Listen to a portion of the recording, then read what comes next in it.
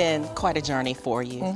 9 albums, 2,000 songs, more than 2,000 songs. More than 2,000 This is the first thing I have to ask you. Where in the world do you find inspiration for more than 2,000 songs?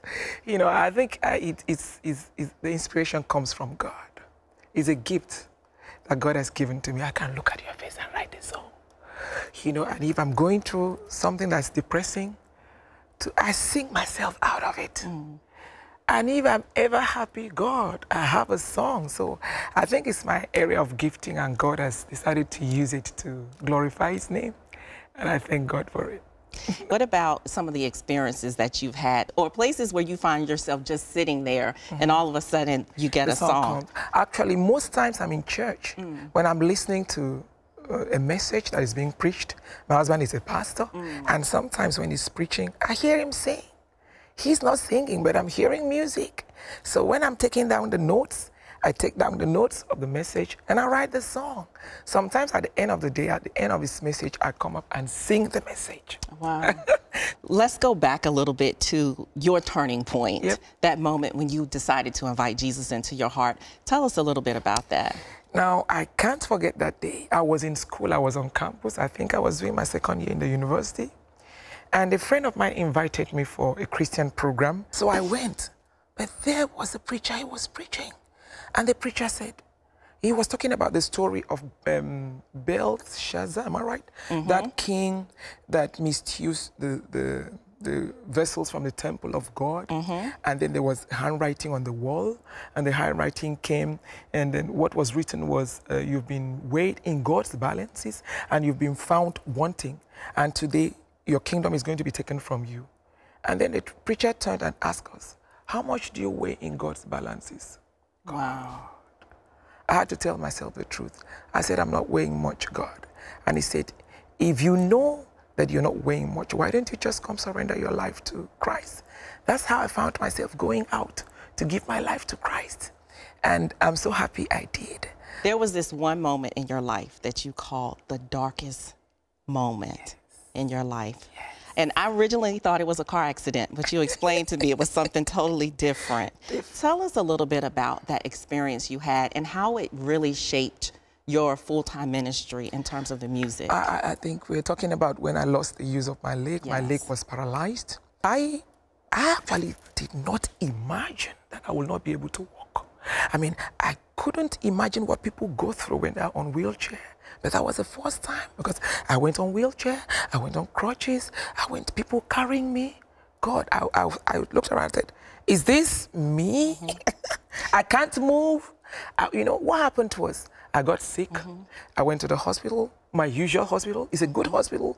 I've done all my surgeries there. So it's a hospital I trust. But this nurse made a mistake. She gave me an injection wrongly, and it touched my nerve and paralyzed my leg. And that was it. I couldn't move anymore. You know, I learned so many things in that my midnight experience. That was when I knew that it is not by our power that we move. You're not able to walk because you're very strong. Because those days, I tried everything within my energy and power and strength to move my leg. It won't follow me. I'm like, God, so it is actually you who helped me to walk. I'm not the one that has been walking all this while. And then I ended up in an orthopedic trying to, you know, that was 1 year of not being able to use my leg. But I remember every time I'll be in church, I will sing, because every Sunday I minister in songs. And my husband was like, will you be able to sing? I said, no, the problem is with my leg, not with my mind. Give me the microphone. So I would sing, I would sit down. I was not able to walk, but I'll just bubble. I'll be dancing with my back. I said, I want to make the devil really mad. He thought he could stop me, but it was not easy. It wasn't easy, Holly. But I thank God. One day in the hospital, you know, the doctor had told me, you're going to stay this long before you can recover the use of your leg. Then, you know, I had time to watch Turning Point a lot. Then one day I was watching Turning Point. And, you know, the message went on and the prayer came. And I also prayed. I said, God, you know, you already know what I'm going through. I need to get up from here. And then I prayed the prayer. Do you know, the very following day, the doctor came up and told me, you're fine. You can go. But right from that experience, I don't take any blessing of God for granted. Whenever I wake up and I can move my leg, I say, God, this is another day. I mean, this is by your power that I'm moving. You know, so it just helps me to praise God more and to appreciate God more.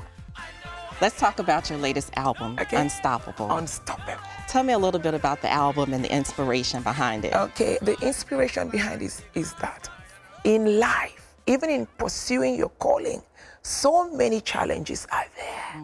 So many things try to stop you.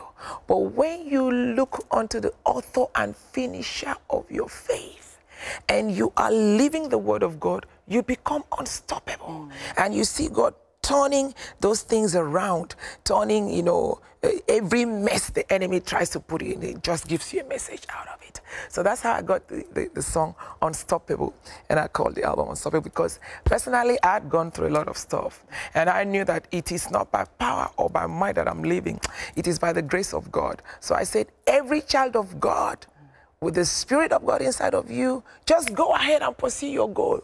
You are unstoppable. The devil is too small to stop you. So let me hear you sing it. When God is taking you somewhere, you get there. You get there.